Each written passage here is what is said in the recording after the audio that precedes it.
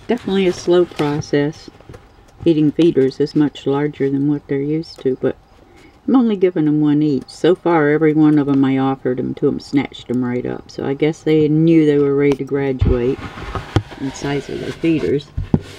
They won't eat them if they know they can't handle them. So that's one thing good you can count on with snakes, is if it's too big, they know it's too big. And most of them, not all of them, most of them will refuse to try to eat it if it's too big for them. That's a good size hopper. This is graduating from a pinky to a hopper, skipping everything in between. So it's quite a progression. Another one of my new babies from a couple of months ago. Real pretty colors. This is a brighter orange one.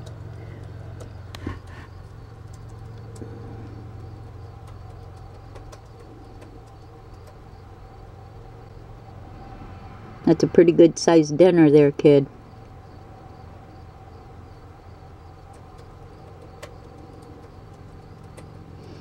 I always closely monitor my snakes when they're eating. I'm not one to just throw them food and walk away. I hate to see people that do that. But when you got a big, huge group of snakes, you can't really take the time to sit and watch each one of them eat to make sure that everything goes all right. But I don't have that many. I only have a total of 30. How many I got now? I lost track. 34, 36, somewhere around there. But I try to always monitor them when they're eating. You never know when something can go wrong. It's just me. I'm worried about them. I'm concerned about them. And I pay close attention to them at all times. So it's just me. It's a good sized feeder there, kiddo. See if you're going to use your body to squeeze it in like the other one did. They know what they're doing. They're not oblivious to anything like people think they are. But yeah. The hardest point for them to deal with is the shoulders. That's why snakes have problems eating humans, because their shoulders are so wide. Just thought I'd throw that out there because people think, oh, they're going to eat you. It's not that easy, even for a huge constrictor, to get past your shoulders. So I don't know why people freak out about that. It'd take a ginormous snake to eat a full-grown man. It really would, because of the width of our shoulder bones.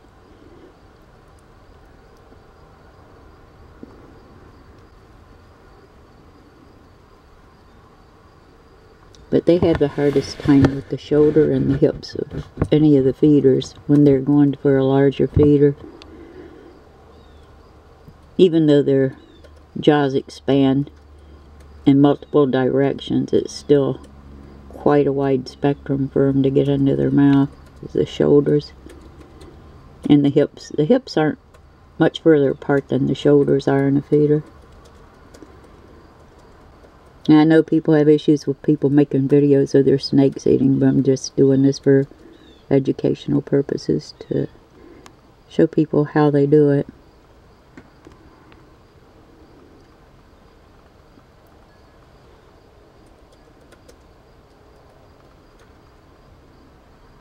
So many people don't even understand the body mechanics of a snake, how they eat, why they constrict, how they constrict, why they bite, how they bite. It's just amazing, the people that really are very inexperienced with them and know so little about them, but they instantly become the judge and know-it-all of snakes. Now this one's going to do the same thing the first one did. Going to wrap it with her body and squeeze it sides in, constrict it, and pull the sides in on the feeder so it elongates the feeder so it's easier for her to get it in. And the shoulders right there are hard, and the snake's aware of it. Those shoulders are wide. So what she's doing is she's constricting the feeder to compress it so she can easier get it into her mouth. See, they're not stupid animals. Contrary to popular beliefs, they're not. And that's the act of constricting. So, you know, there you go. That's what she did. They control their feeders with their body. And what she did was she squeezed it in, pulled those shoulders in closer together so it's easier for her to consume the feeder. She's probably going to do it again. Yep, there she goes. She wants to get those shoulders pulled in as tight as she can together. Oops, sorry about that camera slip. But she wants to get that feeder's shoulders drawn in close as she can to each other so it's easier for her to pull the feeder in. And that's what she's doing.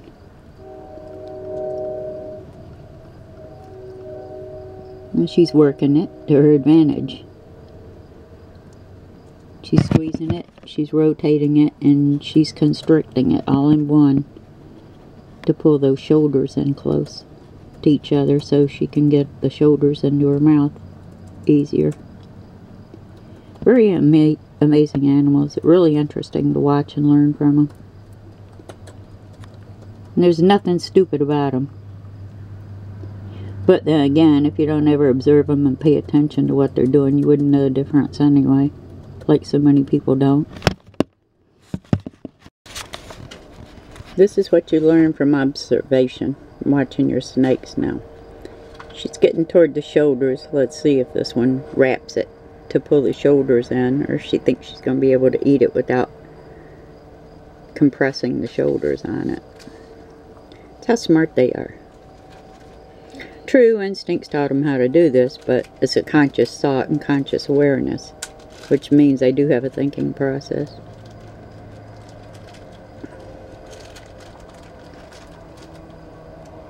And up here she goes. She's going to wrap around it and squeeze the shoulders in together. That's how well I know my snakes. It takes observation, it takes dedication, and it takes caring and wanting to learn about them, to observe these things. If you don't ever pay them any attention, these are things you'll overlook and never notice. Never learn to read about them. The important thing with raising snakes is to be able to predict their actions and to interpret their actions.